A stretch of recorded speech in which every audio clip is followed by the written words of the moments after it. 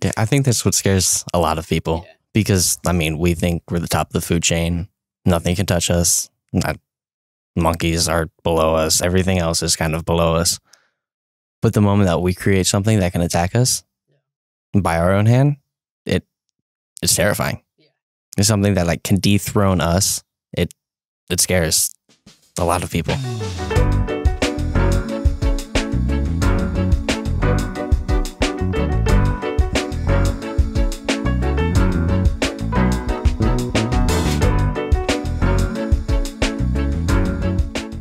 Hello and welcome to the Media Masters Podcast, the show where we dive into a different form of media every single week with a special guest. This week is kind of crazy for us because we had our guest cancel last second, but luckily we have a stand-in today to talk about his social media and movie experiences. So super glad to have you on today, Phillip. How are you doing? I'm good. How are you? Doing fantastic. So, well, Phillip is a movie buff and has some interesting experiences online just as far as his social media presence, I think. So we're going to just chat a little bit about those few topics. So Phillip, I guess just tell us a little bit about yourself before we begin. So when we talk about social media experiences, we can sum it up by saying I watch a lot of TikToks in one day. And a lot of my Apple time is dedicated to social media. So Instagram or TikTok. So, all right. Yeah. Awesome. Yeah, tell us a little bit about who you are and what you do. I'm Phillip Duncan. I'm 18. I love movies, and I'm watched 2 or 3 just about every day. Today. It's 3 today. Yeah, I just got out of the cinema. Yeah. Really? Did you go see like 2 in the cinema today? I saw 3 in 3 the cinema in the today. cinema today. Yeah. What movies did you go see today? I watched Pig with Nicolas Cage, and that was awful. I don't recommend it at all. Interesting. And then Roadrunner, which is a documentary on chef, and the name escapes me at the moment, but it was pretty good. You watched a documentary on someone, but you don't remember their name now? After Yeah. you watched it. So it wasn't a very effective documentary? I took a nap at the beginning of the movie.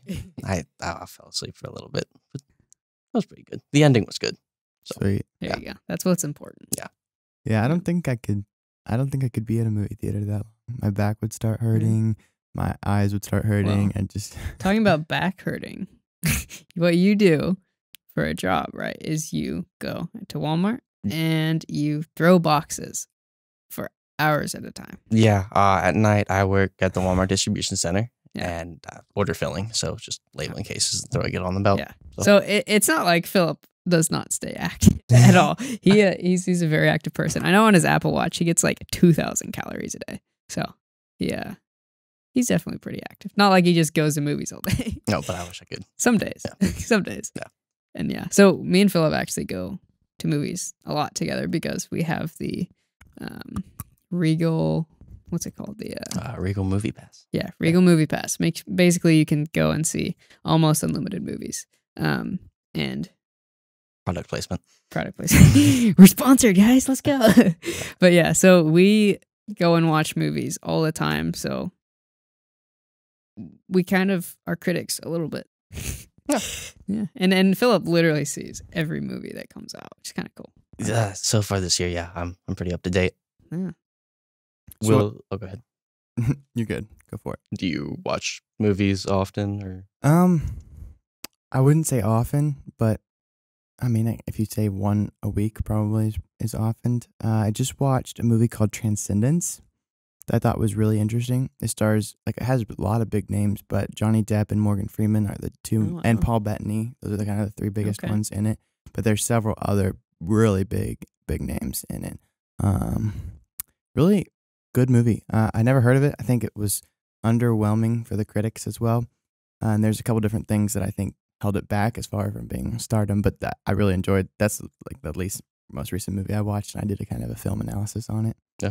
But the subject was AI, so I love technology movies. Oh yeah. So I would actually definitely recommend Transcendence. It came out in 2014. So yeah, 100% recommend that movie for everybody, you guys and audience included. Yeah. So AI, does that concern you at all? Like, what was the premise of the movie? So was AI good? AI bad? Yes. Yes. AI was good and bad. I don't want to give too many spoilers, but the premise of the movie basically is there's all these scientists. Johnny Depp acts as a guy named Will, and he is a scientist working independently, so he's not funded by the government or anything, to create artificial intelligence. And he has gotten the closest out of anybody, but there's a worldwide attack on all these computer tech labs that are producing AI from this kind of terrorist group that's against AI, really, and kills just tons of them, destroys lots of research, and shoots him with a bullet. Doesn't kill him, but they find out later that's like laced with some sort of disease. So he's dying, and he uploads himself, or his wife, while he's dying, figures out a way to upload himself and kind of mesh him with this AI, and it's a whole adventure from there. So basically, Detroit Become Human, but a movie. No, not at all. I haven't played the game, so it's I mean, way different than I expected it to be.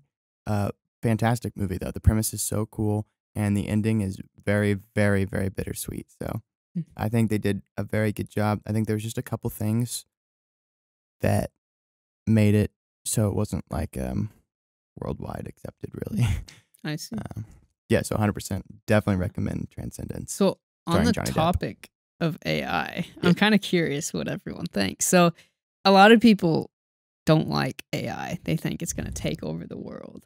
So I have a little bit of experience with programming. I'm not a programmer by any means, but I have done some programming. So I do understand a little bit of what goes on behind the scenes. But how about you guys? I guess we can start with Phillip here.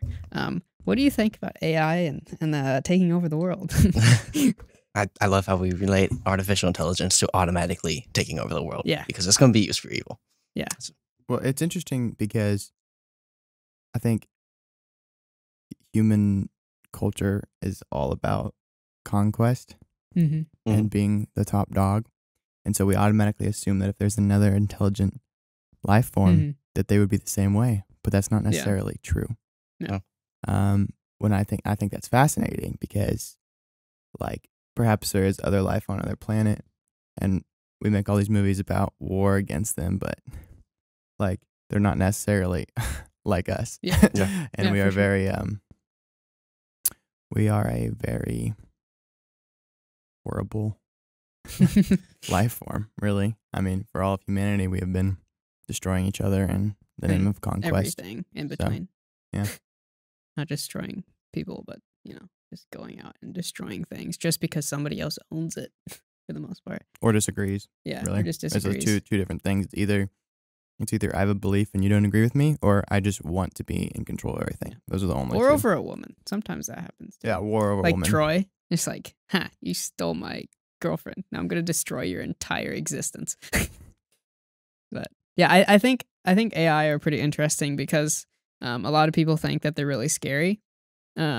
Sort of like Ultron, where he just like I love Ultron exists so and then goes over the entire history of the internet and just decides to kill everybody.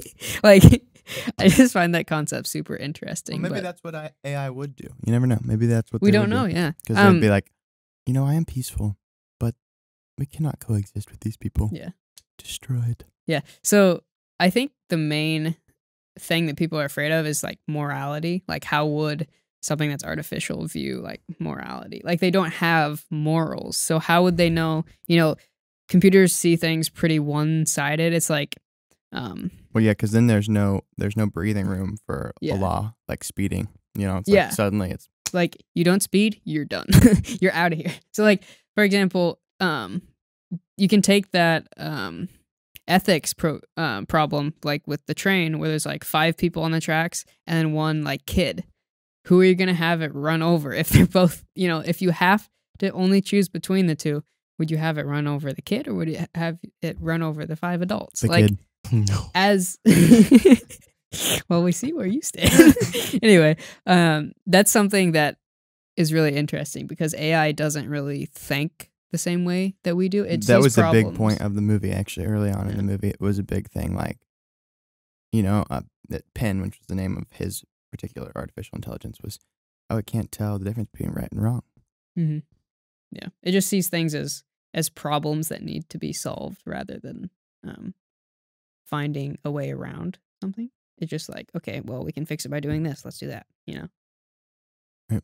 But, you know, most of that is in movies. From what we've seen from actual artificial intelligence is if, like, the ones that are trained by people, I don't know if you guys have heard of this, but I know that, like, Google's done it and, like, other companies, but they've created an artificial intelligence chatbot. And then people will just troll it. And then eventually it becomes like suicidal and just memes about everything. Like, have you heard of that? I know there's been a couple different times where that has happened, but So how close would you say we are to that now? to Ultron? To AI? Because I Oh. mean, a Tesla can drive itself. A true artificial intelligent like robot. Yeah. We could definitely do it now. Like so, you know, Boston Dynamics, they create robots, right? But they create them to do certain tasks, like go to this spot, pick up this item, take it somewhere else. You know, they don't create them to be like, "Hey, Jim, my name is Robot. I'm, you know, blah blah." They don't, you know. All of the robots that we have are created for a specific purpose. But if you create it just to learn and try to become its own thing, I don't know. Like, Yeah, I mean, have you heard about Elon Musk's neurotransmitter? yeah. Yeah, I know that you're super excited about that. It's scary, but it could solve a lot of problems. It could cause a lot of problems as well. Yeah. But are you familiar with what it is? Not really. Yeah, you should so fill us in on that. basically, it's a quarter incision inside a skull, put in with a microchip that would go inside your skull, and then you would be able to communicate to other people with that microchip without talking. Nice. So that would be communication Be without verbal. Fantastic. Absolutely. So reading Telepathy. thoughts. Yeah, that's a step. Telepathy. That's a step forward. Interesting. That is very So interesting. basically giving people another sense. Well, I just watched a video the other night about a computer learning and understanding your voice and recreating it, which could also create a lot of problems, Oh yeah. especially with the deep fakes now. Yeah, deep fakes and then the voice. If you put the deep fakes and the voice deep fake together and you create me and you go do something that, you know, and video it and then claim that was Will Hamilton doing that. Like, So- that could cause a lot of problems. You'd be like, that wasn't me, but it looks and sounds like me. Yeah. So like going from that point, artificial intelligence, most of what it's created for is to take something, learn from it, and try to recreate it. You know? So like with the deepfake and stuff, I don't know if anyone has heard of the game Forza. What they do is they create drivatars through AI that race like you would race. And you can basically race against your friends that aren't there. But they're scaled a little bit differently because it's a game. But like they're so realistic, they could literally drive that race exactly how that player would drive, which is weird. And you apply something like that to deepfakes, then you can literally create people after they're gone. Or when they're still here. Yeah. So you could apply that to cinema because no one wants to play Hitler in 2021. Yeah. So I mean, have you guys seen, I mean, I know Will has seen Rogue One. So Grand Moff Tarkin, his actor, I can't remember the name right now, but his actor died and they recreated him. Same with Leia. They recreated her as younger with basically her voice. And they recreate that. Like, that's a really interesting point, how they can literally recreate people like just that don't exist anymore. wasn't there a Christmas movie with Tom Hanks where, what was the name of it? The Polar Express, where it was just so realistic. No, that was the what's that called? The point where it's like you can obviously tell that it's fake, but it's just close enough to real that it's like the uncanny valley effect. Yeah. Yeah, when I first saw Polar Express as a kid, like, Yeah. I was so weird. I was like, how is there a train on snow? But Yeah. it looks so real. Yeah. But what is the uncanny? Uncanny Valley. I can't remember if that was a movie or a game, but it's basically, that was like the first part where people that weren't actual people, they're just CG that looked real enough, but it felt off. Like it just didn't feel real. Because I know for movies, they can recreate people and you can never tell that they weren't an actual person. Now, most of the times when we think of that, it's when they weren't recreated quite well enough and you can just tell that something's just slightly off. But there's a few movies out there that like have just completely fake people as the focus in the movie, like the subject in the movie, and you can never know that they weren't there, which is kind of insane to me.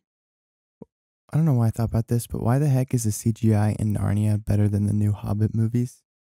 That's because they used it sparingly. Narnia is like full of CGI. Yeah, well I It's feel just like incredible. so When I Hobbit, first saw that, yeah. I was just mind blown. Yeah, no, that's not relevant, but Narnia. Well, no, I totally get what you're saying. I know when I saw Narnia, it almost like threw me off how real some of it looked. like I knew I had Aslan, nightmares. I was like, oh my Yeah. gosh. I had nightmares from some of the like boggles and stuff. Oh. They just threw me off. Yeah.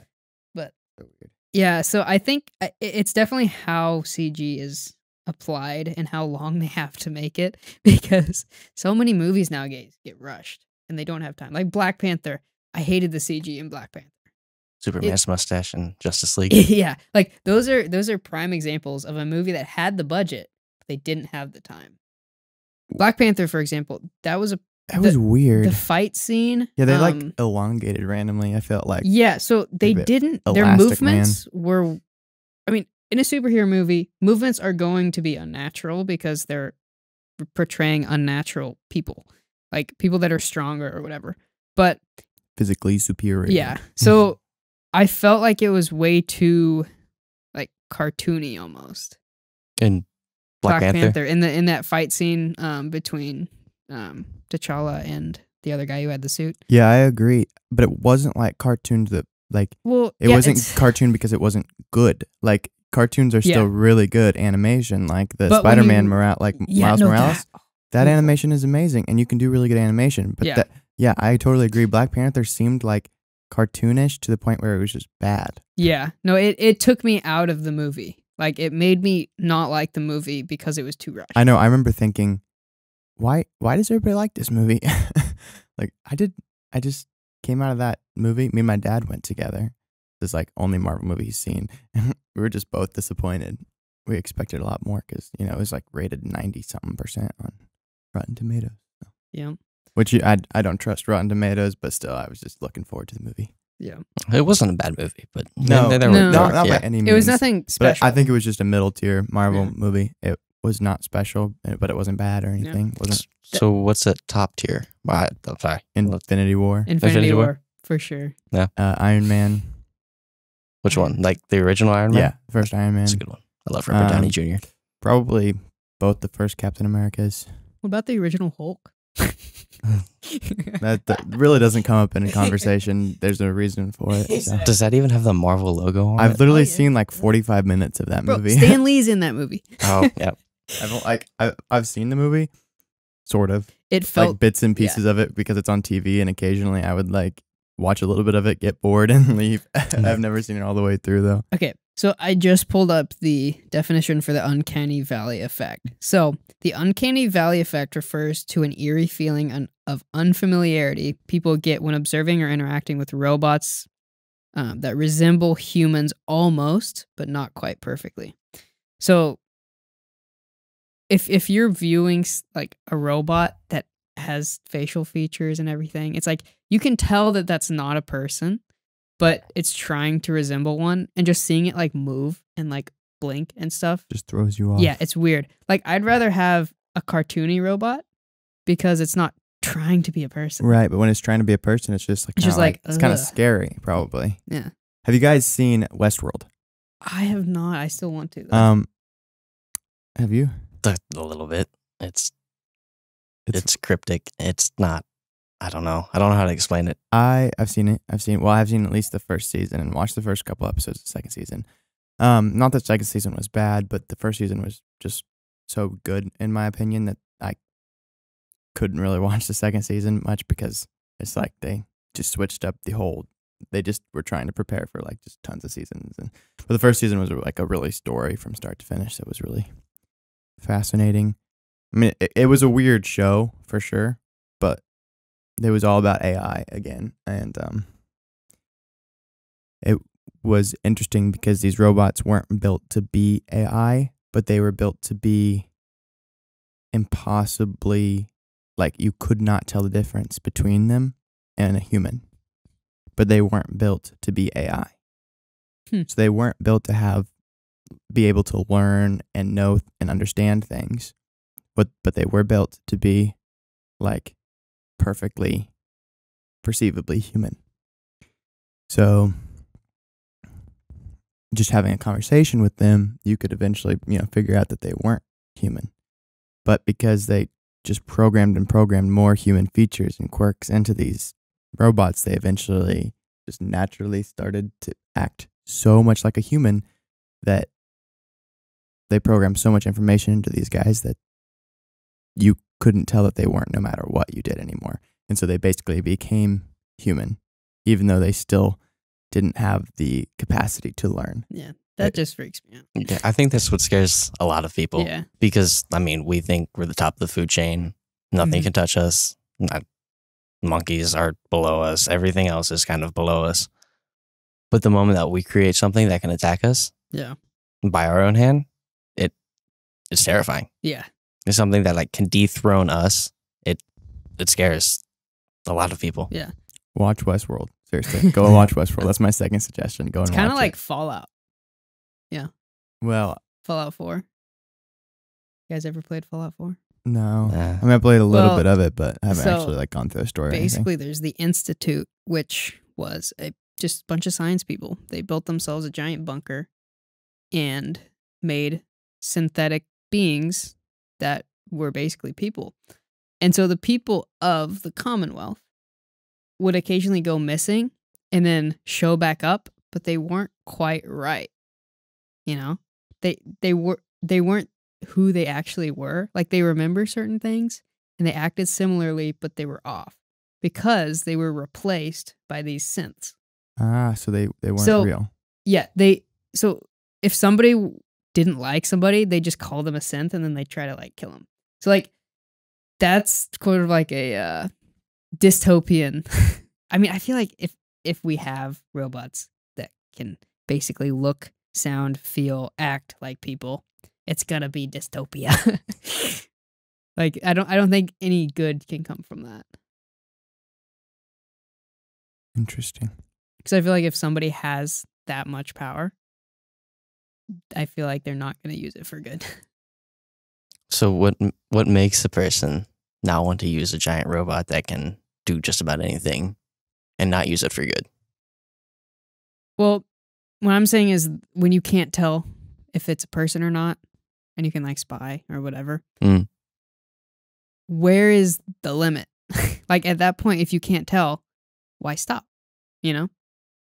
I think it's a interesting concept because if you go about creating those sorts of things to do what they do best and they go out and do those, like I don't see where you would have a stopping point. But I don't know. So there is no stopping point at this then. We could have stopped at cell phones in the car or bag phones, but and that's the thing. We're up to iPhone 12. Technology moves forward at a seemingly exponential rate. And the thing is, though, silicon is getting to its breaking point. We're coming up on that point where we're going to have to change what we make our electronics out of because we're almost maxing it out. Like we're finding ways to stretch it farther and farther, but we're getting close to that point. It keeps on getting smaller and smaller as far as like the chipset. Well, that's the thing. We're getting very close to that point. They can't get a whole lot smaller. Well, because it's what? Like, is it at 3 nanometers yet, or is it just at 5? I think 3 nanometers is in. Like, what even is a nanometer? It's so tiny. Well, nanometers aren't size. Really? No, they're not. I mean, it should be a size, and they basically are talked about as size, but they're not. It's off from a full nanometer. It's interesting, but we're getting close to that point where we can't shrink them down anymore with what we have which I think brings up the point of AI again. That's how many companies are going about making improvements, is through artificial learning to take what they know and their physical, chip and stretch it out to be as good as it can be. So, I mean, obviously our next stop is quantum computers. oh yeah. Right? Because now we're kind of at the end of the era of whatever our current Binary. computers. binary age, the age of binary computers. So is quantum computer going to be next decade, and then everything's going to change once that? Oh becomes, yeah, no. Once we get quantum computing, it's going to be so much better than what Like, we have now. It's cameras almost are going to change, unfathomable. cars are going to change. Cameras will be like- so much better than our eyes. That our eyes will feel like. Because right now our cameras can't process. Like, we would have the ability to record whatever we wanted to. It's just that the processing power, And it'd be isn't so enough. expensive. But And it'd be absurd. it'd be stupid expensive. So what is quantums? So quantum computing. The binary uses 2 digits. So 0, binary, 1. binary, yeah. binary is 0 and 1. So, shut up. Anyway, binary uses zeros and ones, and then uses those zeros and ones to make the other characters, like 1 or 2 or 3 or ABC, any of those. So a quantum computer can use 1, 2, 3, ABC. It can use all of that. Yeah, 0 through So 9. instead of having 20 ones and zeros represent 3 characters, you can just have those 3 characters. So it gets exponentially more powerful, and it can focus on multiple things at once. So that's one of the greatest bottlenecks of our current binary computers, is that they can't really do multiple things at once. They have to split up what they're doing. They have to do a little bit on this one thing, switch subjects, go to another thing. A quantum computer, just everything. It's insane. But we haven't quite figured them out. No, Which is why we aren't using them. exactly. They have to be at a perfect temperature. Yeah, we're basically where we were when our current computers took up an entire floor of a warehouse. And when you would take a 5 megabyte hard drive, but it would take up this whole room. Yeah. That's where we are with quantum computers. We're in the 40s of computers right now.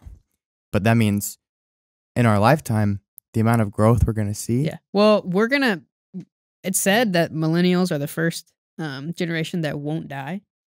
Because Whatever. with quantum computing. Whatever. That's not happening.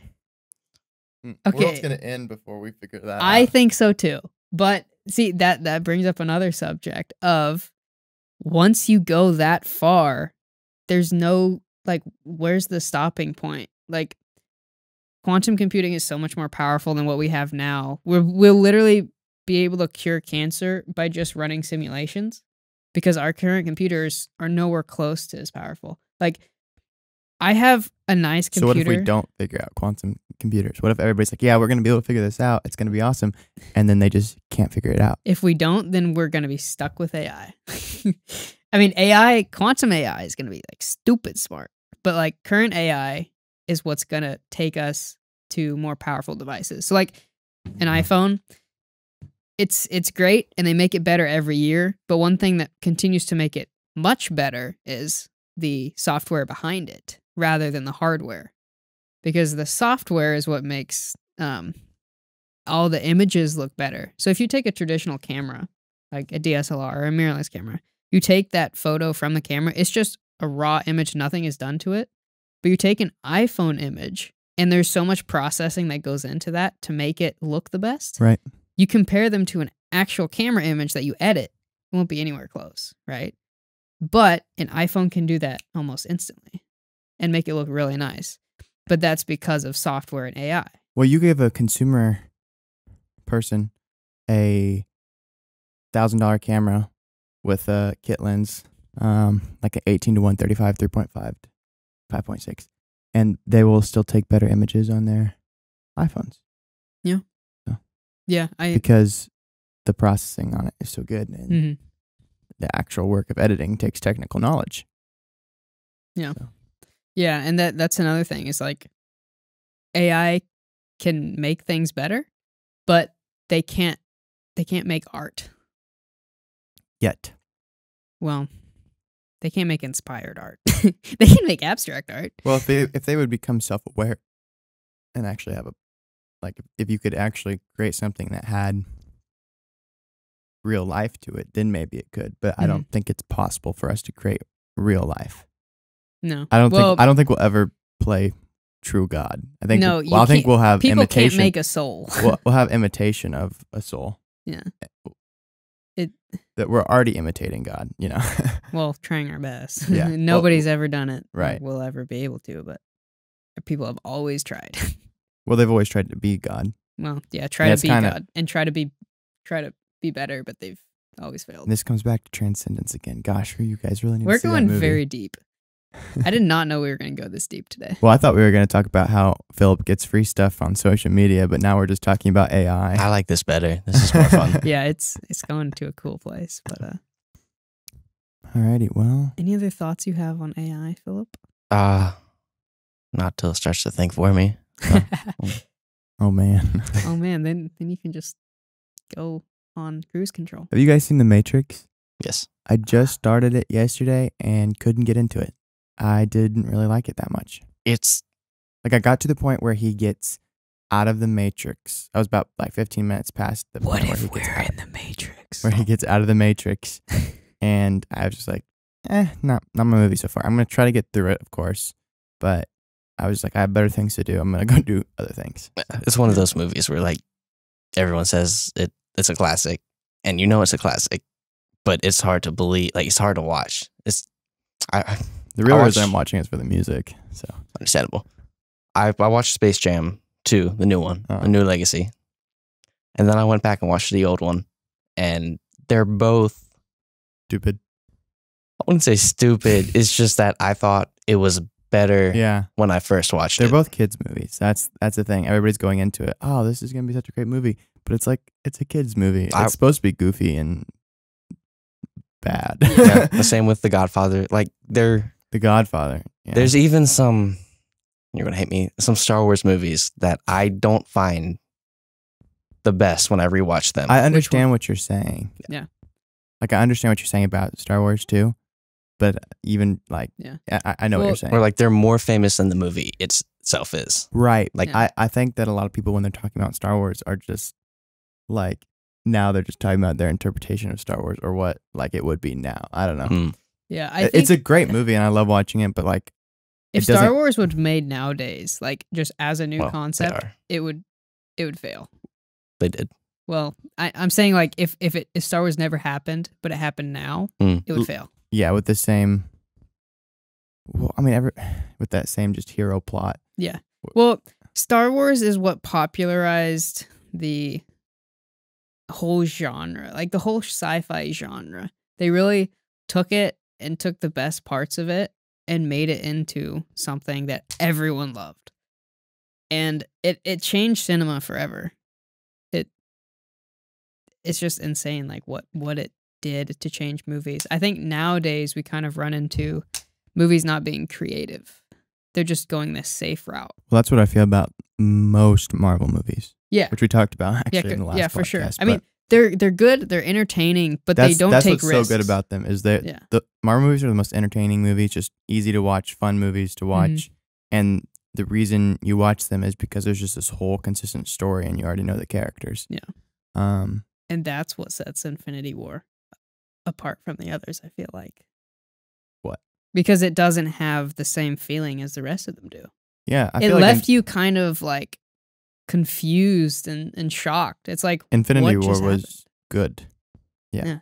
I don't think anything will ever match that feeling after Infinity War. Just walking out of the theater, just what the heck just happened? It's just the whole movie. It's paced well. The story is good. Mm-hmm. It's a good movie. Yeah. No, as humans, we are drawn to stories. That's why we love going to the movies, love watching movies, love reading books, love listening to podcasts or listening to music. Everything is a story, and we're all in it for the adventure or living a life that we don't have.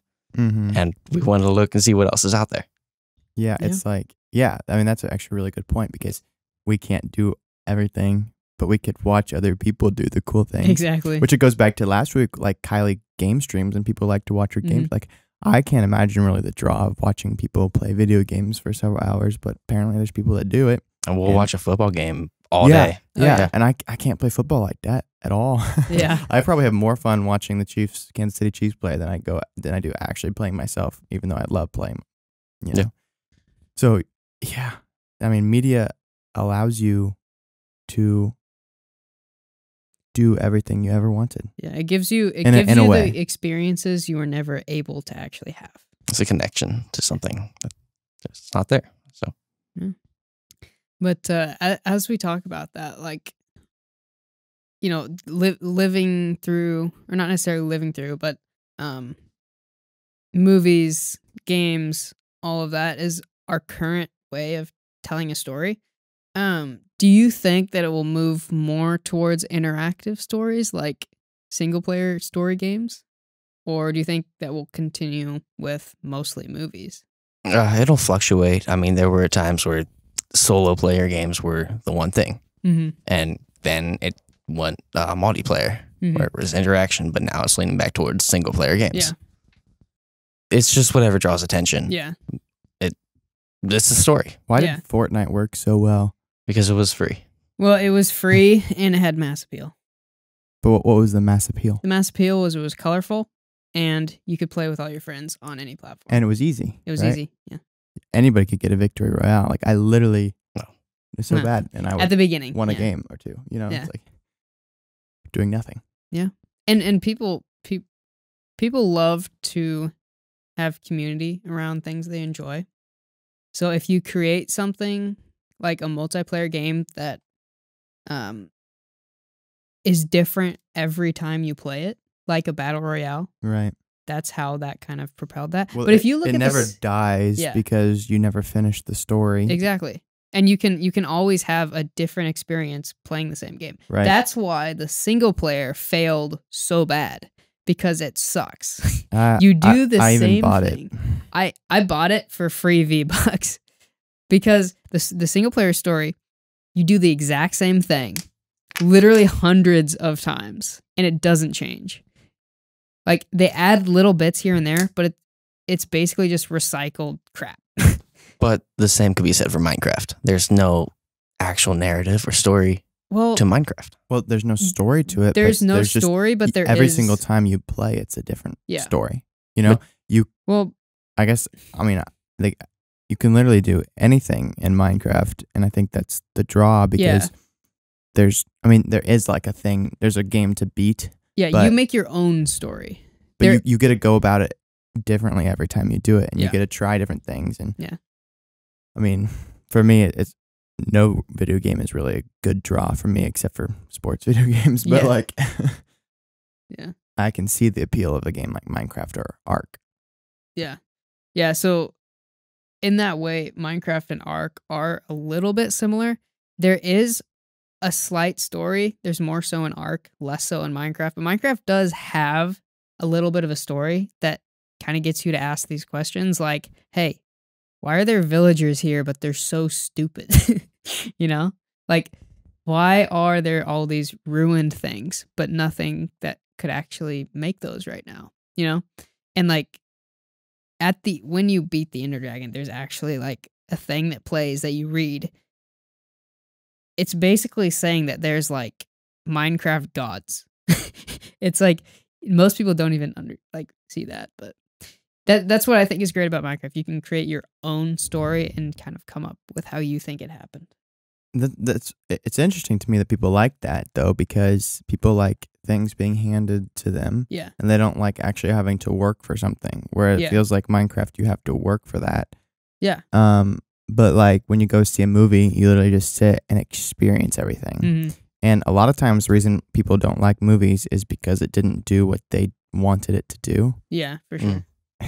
Yeah, they go in with experiences or with expectations. Right. But I guess in a game like Minecraft is you always set your own expectations and you can meet them every single time. I want to do this. But in like a multiplayer game like Fortnite, you go in with the expectations of I have no idea what's going to happen. Yeah. And so when you play multiplayer games like Warzone or Fortnite, Battle Royale games, you're like, the entertainment I'm looking for today is unexpected and surprise. Mhm. Like, that's a form of entertainment, surprises.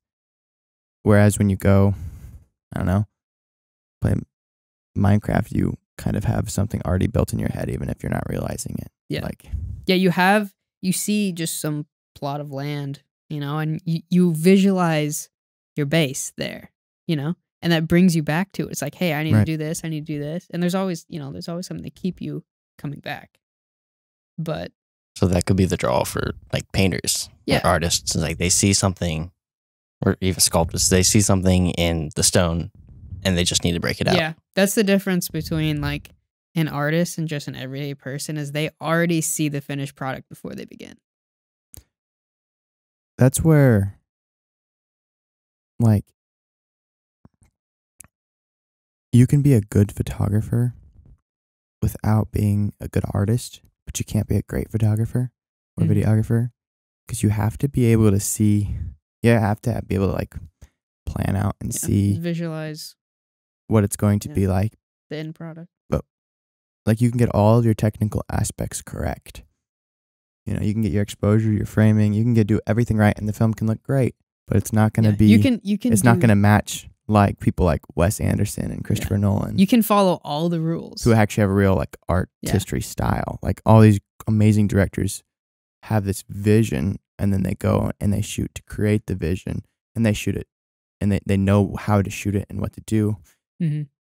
Which of course the DOPs like interpret that, but Yeah. And yeah, you can follow all the rules and do everything that you're supposed to do, but it still may not flow because you don't have a reason for doing that. Like, most great films aren't great because they follow the rules. They're great because they made their own path with their own unique visions and executions on that. to an extent, like, I guess it's great films, but if you're talking about entertaining films, Yeah, like Marvel movies. Marvel movies they don't do follow the anything. rules. They literally, every single story is the exact same. Yeah. They have it set out, and then they go, okay, so these are some ideas we have. Let's fit them into this, so we know that we can make a couple $100 million. Yeah. And when they did Infinity War, they didn't do that. That film Mhm. is nowhere near paced at all. Yeah. And they tried to do that again in Endgame. I don't think they did it as well in Endgame. But they did it really well in Infinity War. And then after those two movies, they were like, okay, well, now we're going to go back to the safe movies. And I don't think they've made a non-safe movie since. So, So you're a musician and you write songs occasionally. So do you have a cookie cutter format for every song you write, or do you come in each day and make a new song with a new format with a new just concept? That's an interesting point, and this could go on and on and on and on. So it's interesting because when you've written music for a long time, but you don't really understand music theory well enough, you can get to a point where you do kind of write every song the same, where you don't even try to. But I've seen myself do this, where I've written 6 songs and they follow the same format every time because I know it works. I know it comes out with a decent product at the end, and this is kind of like my style, I guess. Mhm. But then when I realize that, I'm like, wow, like, the music theory of that is like all the same. And so I have decent theory knowledge, but it takes a lot probably further along than I do. So I say my music probably is more of the entertaining, similar bland stuff versus uniqueness, which, have you heard of like Jacob Collier? I think that's his name. I'm not familiar. He's a musician that is fantastic and unique, and every song is unique. But it's not music that I really want to listen to. Like, it is good music, it's good listening music, but for me, it's like, it doesn't fit into that perfect picture that I hear every single time. And yeah, I definitely fall into that area where I just write like the same song over and over and over and over and over again. Like, it's not just like you can watch these Marvel movies and they're completely different, but they aren't. That's kind of my music, I guess. So But I definitely try now. Like, for the last couple of years, I've been trying really hard every time I write a song to make it unique and special in its own way, and like still fit into that way where like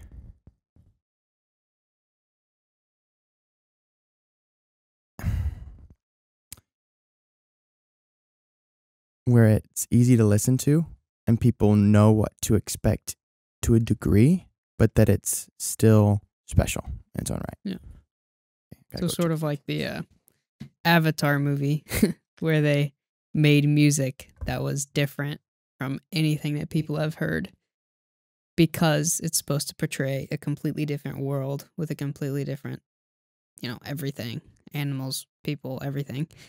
And they didn't put it in the final movie because it was too different. I've always wanted to see that cut of Avatar where they have that unique Avatar music instead of traditional Western music. Yeah. No, we get stuck in a pattern where we do the same thing every single day. We get up 7 a.m., go get a coffee, and go to the gym, work out, and then go to work. Yeah. Go to sleep, wake up, do it again, and before you know it, a week has gone by.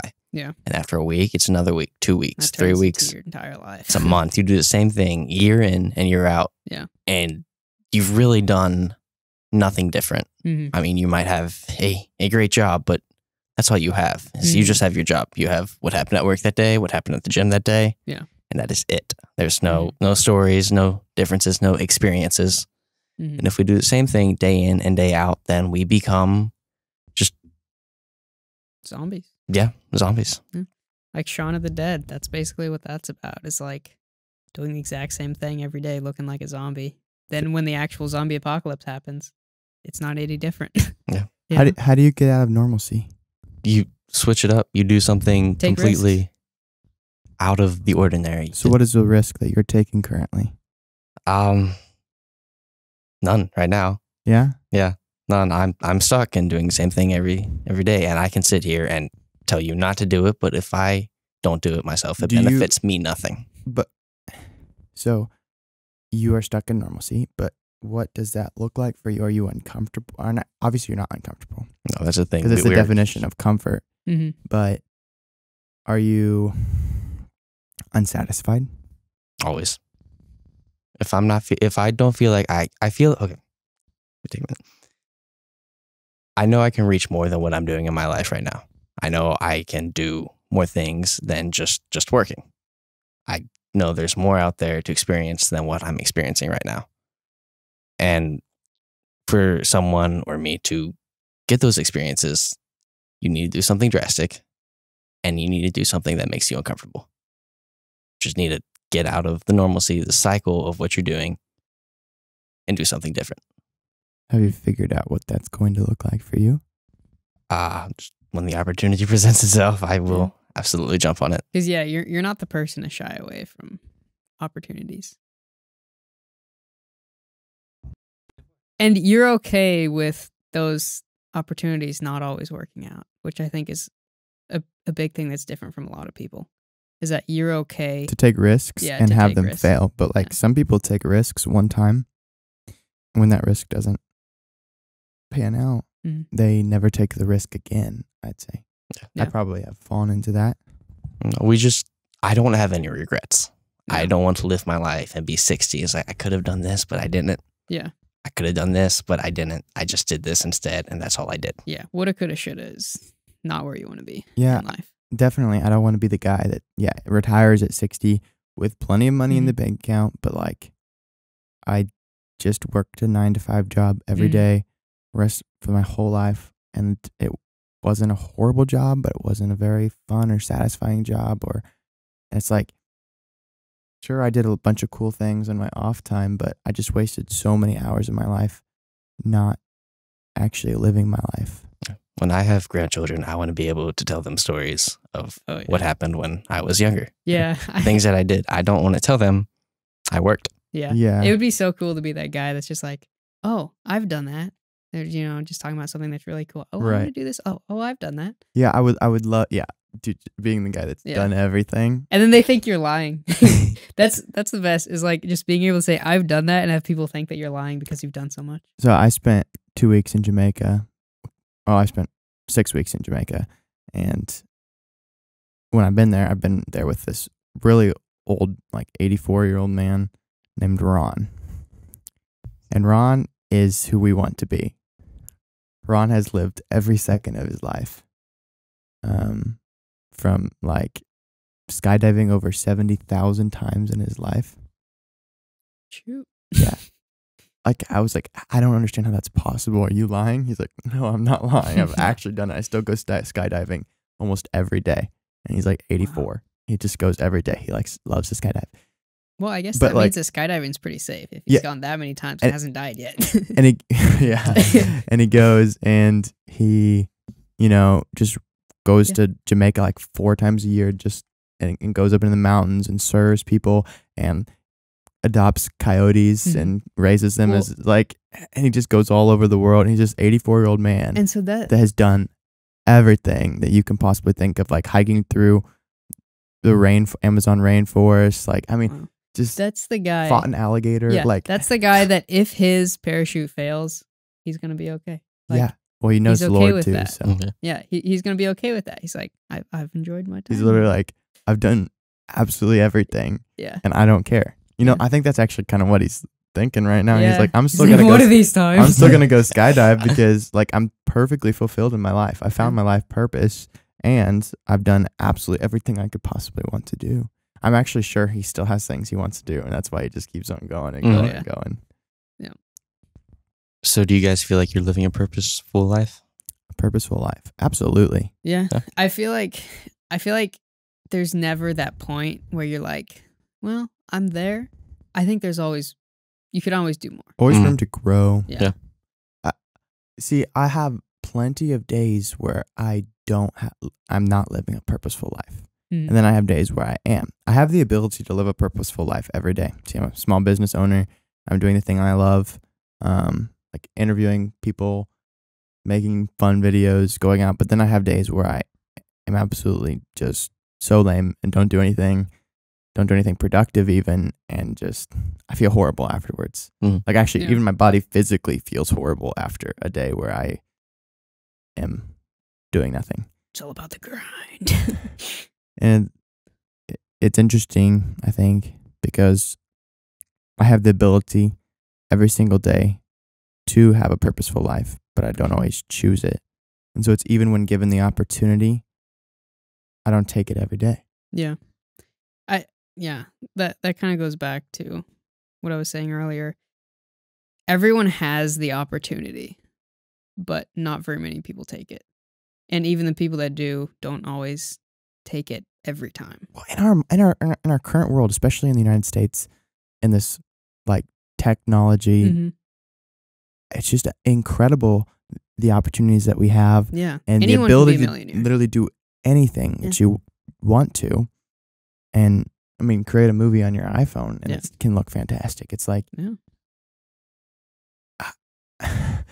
start a podcast, and this is just something that's fun for us, but like.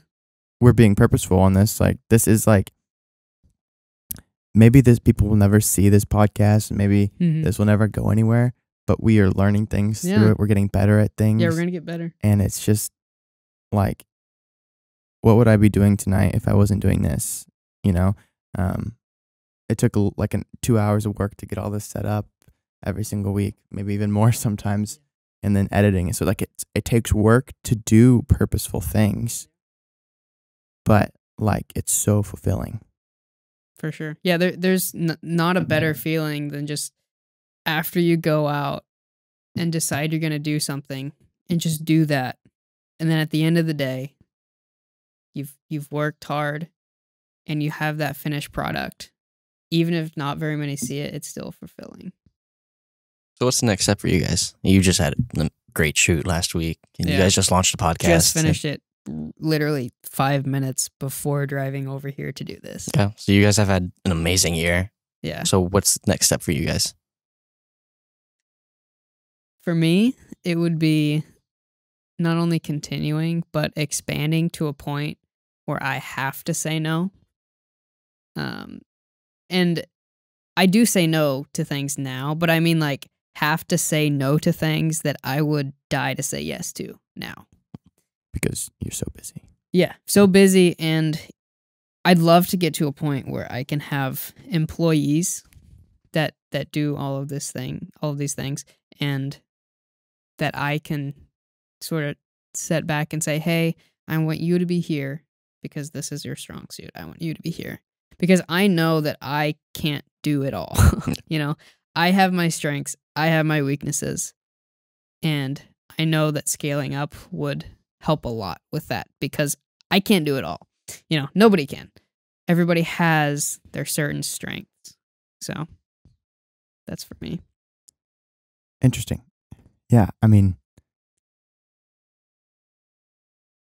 growth, obviously. Yeah. My business isn't at a point where I can't handle 10 times the amount more work.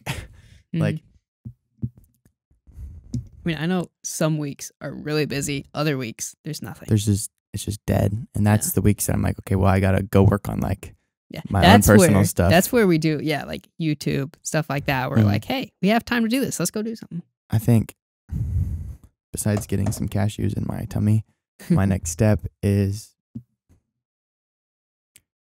I don't know, getting some real jobs. I love filming weddings, but there is a cap to where weddings can get you. Yeah. And I can still go farther on the level of weddings I shoot right now. Oh, yeah. But right now, my wedding work has gotten to me the max that it can push my actual film and photo and audio business. It's not going to push this business further any. So I need to start working with businesses. Really, that's kind of my next step, is just working more with actual companies and things that'll actually, I need to start doing jobs that'll actually start pushing my business further. Yeah. And I might be hiring somebody here in the next couple months that'll start pushing that'll be a big step. So that might be a next step for my business. I know. The hire. That's where me and you have differed, is where I focus more on the businesses, less on the weddings up to this point.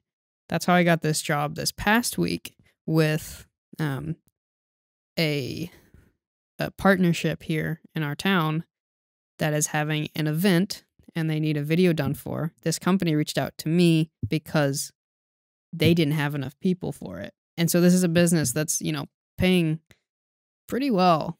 And that's where I want to be every single day.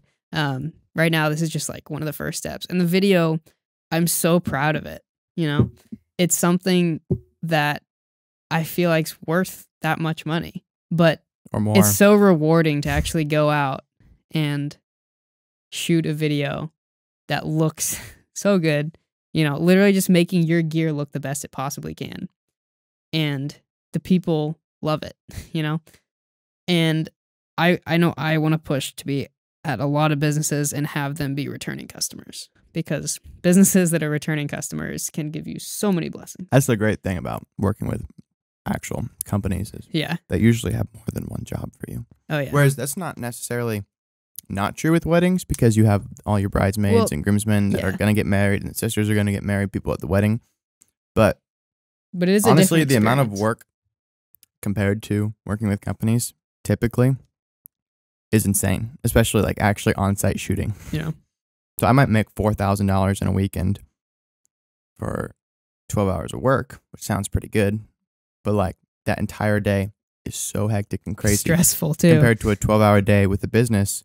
Just hanging out. Half the time I'm just hanging out. Hanging out, talking about fun stuff. And like just all the company employees are just like, hey, what do you do? Like what's going on here? Tell me about this. And you just get to like meet people, converse with people, which that's not true about weddings. But most of the people at weddings during the day are really stressed out. Oh, and they're so scared of you too. And they're scared they of see you with a big camera and they're just like, what? Is it pointing at me? And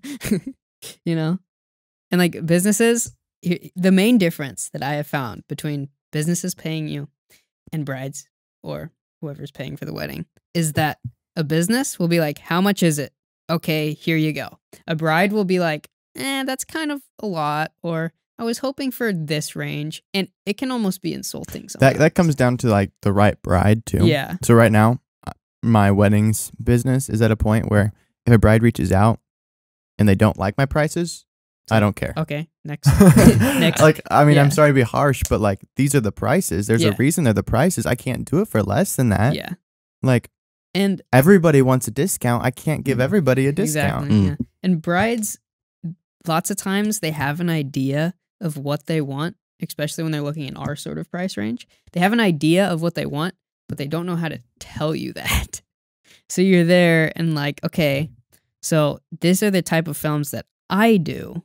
And they're like, okay, but I want this. It's like, well, then why did you book me and not that person? Yeah, when you deliver the edit and they're like, well, I was hoping for something like this. It's like, And I was like, well, why didn't you book the videographer that filmed that? they're like, oh, they're too expensive. There's probably a reason. Well, in Kansas, they're probably not more expensive than me. So. Yeah. But depending on who it is. I mean, yeah, if you go out to like bigger locations, I'm definitely not very expensive. But as far as Kansas goes, I'm right about the videos that brides see that they want you to do are normally those very high priced $8,000, $10,000 weddings. Hey, can you do this $8,000 to $10,000 wedding for me for $300? It's like, no, that's not even worth my email to you. Yeah, it's I can film that quality, but I need you to spend that kind of money. Yeah. I mean, not even that kind of money, but like, yeah, I can film a wedding that's worth $10,000 to people on the East and West Coasts. But in the market that we are in here in the middle, yeah, like, I'll do it for half of that, but I actually need half of that money. Like, I can't give you a further discount because I have to hire at least one other, if not two people. I have to rent extra camera bodies. Like, I have to bring so much stuff. And then in the editing room, I've taken 12 hours of footage between 6 cameras throughout the whole day. It's going to take me weeks and probably months to edit this 25-minute film for you that has a story to it, has audio all throughout the day, has clips from, 6 different cameras. Yeah. I mean, the ceremony film is the easiest part of it. Yeah. But like, if you want me to create this just incredible actual like story and film, there's a reason it costs money. Yeah. And it's worth it. It absolutely is worth it. Don't get me wrong. People that get wedding videos are always like, they're always like, I don't even care about my photos. My video is so amazing. Yeah. And like, I love taking photos for weddings. I would probably do that full time if I could because it's so easy. You don't have to do anything. Yeah. Sorry, no knock on you wedding photographers, but your job is so easy. Yeah. I love it so much. It's just your market is saturated. But your actual job is so freaking easy. Yeah. Oh my gosh. Oh yeah, so much easier than video. But as we're talking about that, that's another thing where businesses, if you tell them your price, they're like, okay, well, I'll get back to you when I'm ready to do that. Yeah. That's what a business will do because they understand the price behind something, whereas a bride may not. Because they have a value behind it. Exactly. Businesses are investing in a video to get something out of it as far as making money. Like they're investing in the video for either furthering knowledge for their employees or furthering knowledge for their customers. That's kind of it. Whereas a bride is just booking a video to have memorabilia, which is why you can't really charge the same price. Yeah. I mean, because it's how do you put a price on a memory? That's what I always talk about with the brides. I was like, you can book this $600 wedding videographer, but they're not gonna. But he doesn't capture the memory. He gets a little clip of you here and there. Yeah. But if you book with me, just places clips randomly, no emotion in it, no story, just. Like, if you watch my films, there's a story in it. It tells you about the day. It reminds you what happened. And it's not just like clip after clip after clip. Like, there's audio from the day. Every clip is placed where it is best. First off, like I spend 10 hours just like going through everything and just and then like writing out time codes saying this is my favorite clip right here. This makes me feel this emotion right here. And then when I'm actually like, and I storyboard out, like, this is what I want to happen. This is how I want to tell the story. And then I go through all the audio and I say, this is a really good, meaningful clip of her dad talking to her and just telling her how beautiful she is. And it's like, I curate all those films and it takes so long. Whereas on for a company, they're like, this is what I want. I want an interview, talking head, and I want some B-roll of our farm equipment. And then I film an interview of a talking head and some farm equipment. And then I send them the video. And they're like, amazing. Can you change this one thing? Sure. No. And then we're done. And then for bride, I spend all this time on them. And they're like, I hate it. Please change everything about it. Yeah. Like, hey, can you change And the it's like, song? And that is the worst. Yeah, When someone said, can you change the song? I just had to do that. It wasn't because they didn't like the film. It was because there was some copyright infringement thing with it, but which was really sad. It was a song that their best man had played at the wedding that he'd written, but he was later going to release the song, and so it couldn't be used in the wedding video for people to see. So that was really sad for me. I don't blame them at all for me having to redo it, but like that changed everything to that film. And I was so busy during the time when I had to redo that. And I did end up redoing it. The film was fine, but it just didn't have the same feel as it because I couldn't go through and redo the entirety of the story that I'd worked hours and hours and hours and hours and hours on. Yeah, and that's the thing. When we create videos, it's not just like putting each clip in there and you're good. It's finding the right place for that clip, where it fits in the song, and it takes a lot of time and planning and effort. And we've really gone off on this a long way. I hope that answers your question. We've gone so far from AI to quantum computers, all to like every single movie on the board, and all the way to like wedding filmmaking and brides being stupid. It's been good.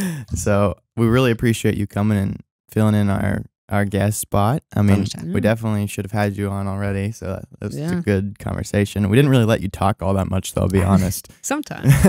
Let's just say a few words here and there. What you had to share was really valuable and really meaningful, and definitely sparked some good conversation. We'll have to have you on again, Phillip. For sure. Really appreciate you being here. Any last words you have for our viewers? Just check them out and book with them as soon as possible. Let's plug your Instagram. Oh yeah, it's PRD1105. We'll drop that in the description For sure. And for those of you wondering, if you've looked at some of my stuff, Phillip is in quite a bit of it. So he's kind of like my guinea pig that I use for certain things. And he's also kind of a part of my business as well. So he helps me out with certain photo shoots and a little bit with social media as well. So big thanks to you, Phillip. Yeah. Thank you very much for tuning in to our podcast. Phillip is really cool. Make sure you check him out on Instagram and any other thing that we drop in the description. Are you on any other social media platforms? Not really. No. Not really, just kind of Instagram. Yep. Well, anyways, follow him on Instagram and subscribe to the YouTube channel. This podcast comes out every week, Sunday, 3 p.m. on both my channel and Gabe's channel. So make sure you tune in for that. Eventually, if we get like 10,000 subscribers, we'll make our own podcast channel. Yeah, nice. Let's go for 100K first. So if you are interested in upping your photography, videography, and audio production game, make sure you subscribe to the Media Masters podcast and our channels to watch all of our 100% free master classes and megabytes and gigabytes. Those are our weekly videos that just teach you camera basics and working with clients, everything that you need to know to get started producing awesome media content. Every single week on the Media Masters show, we have a new guest talking about their area of media and how to succeed in it and how they've kind of conquered that little niche. So make sure you subscribe, and we'll see you guys next week for the Media Masters show.